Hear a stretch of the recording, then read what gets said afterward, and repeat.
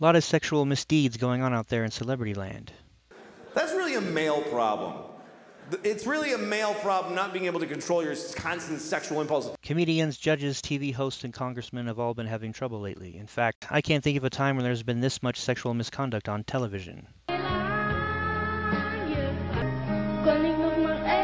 Oh. So anyway, I'm sure you are aware of the string of accusations of sexual misbehavior of famous dudes that has been in the news lately. That was totally unredeeming and horrible. It's easy to lump every one of them who has been accused into the same category and treat them all as though they have all committed the same crime. But it's just not true.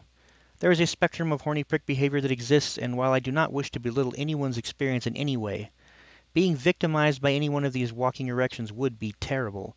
I do believe there is a hierarchy of horny behavior that exists, and so I will now list each celebrity accused of sexual misconduct and rank their accused sexual behavior on a scale of 1 to 10. 1 being the mildest rating and 10 being the worst, most appalling rating. There will also be a 2 times bonus multiplier if children are involved. So let's get going on the list. Senator Al Franken, Senator Ass Grabber, ranking number 4. Franken says that he can't say he hasn't grabbed some asses while meeting women and posing for photos with them as a sitting United States senator.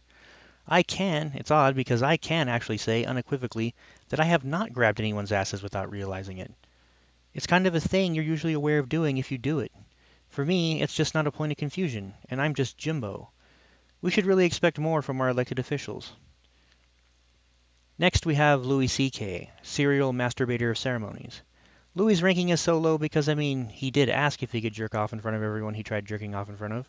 And as I'm doing this, I realize this is not cool that I'm doing this. This is totally inappropriate. That is more of a courtesy than many of the other people on this list have afforded their victims. The reason why he still catches a 4 rating is because of how viciously he wielded his power when they weren't into it and ran away screaming. He tried ending their careers on most of those occasions. It basically makes him a grade A asshole and a terrible person. Caution, you are about to enter the no spin zone. And then we have Bill O'Reilly, Hansy the Newsman, ranking of 5. O'Reilly catches a 5 rating because of the incredible amount of money that was paid to his victims to keep quiet. $32 million paid out to one person. This newly uncovered settlement is the 6th one involving allegations against O'Reilly. According to the Times, they have totaled about $45 million. Whatever he did, it was bad enough that he was willing to see them get paid $32 million to make sure the public never hears about it. He probably actually deserves like a 7 or 8, but we will leave him at a 5 for now since details are lacking at this point. So that leads us to Matt Lauer, the balding boner himself, ranking number 5. Lauer claims that some of what is being said is untrue or mischaracterized. However, despite being NBC's biggest cash cow, when executives saw the evidence put forth by his accuser, they immediately fired him.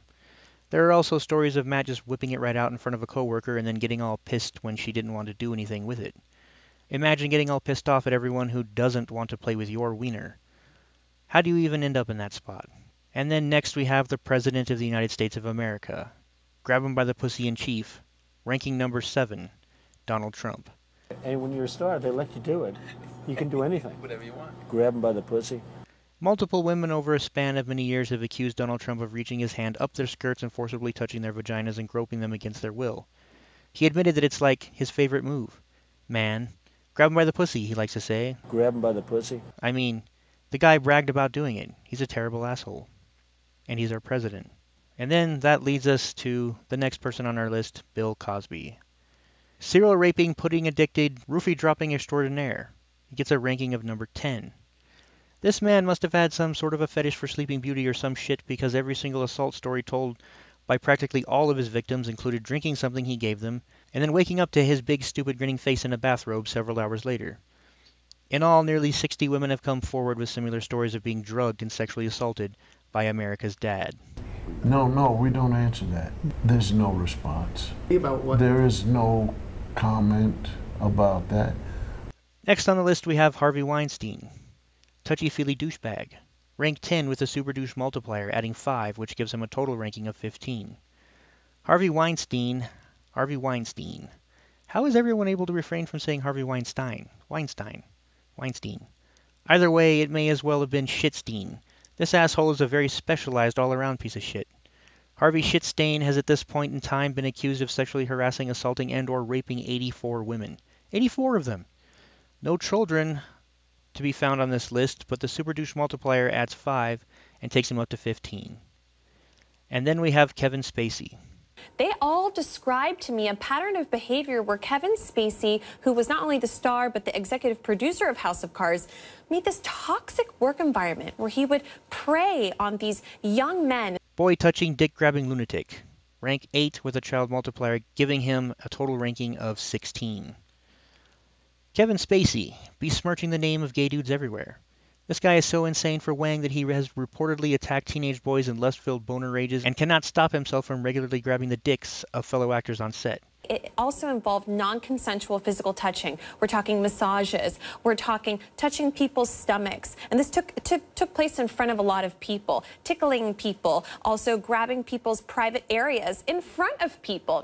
His entire empire came crumbling down, and the man may as well have disappeared off of the face of the planet. So that is our list. Let me know what you think about it in the comments below. Thank you for watching. I appreciate it. And I'll see you guys in the next one. Go to school, and you just stand there, you watch Recess, you masturbate, whatever you want to do. I mean, you could. It's a public school. Nobody would even give a shit. But I haven't thus far. Hasn't gotten that bad. Now, can I get something from you? What's that? That none of that will be shown.